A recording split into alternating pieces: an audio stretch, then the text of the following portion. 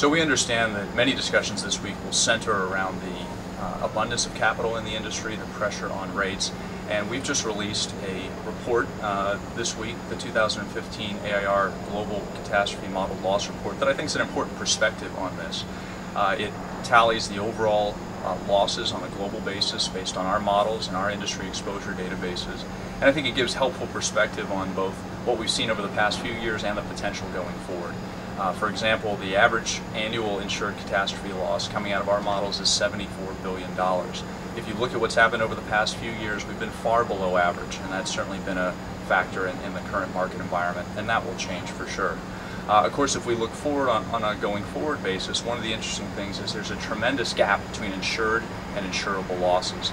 In fact, if you look at the 1 in 100 year actual insurable loss, the potential out there, it's north of $500 billion. So there remains a great potential out there we see for companies to cover insured catastrophe loss.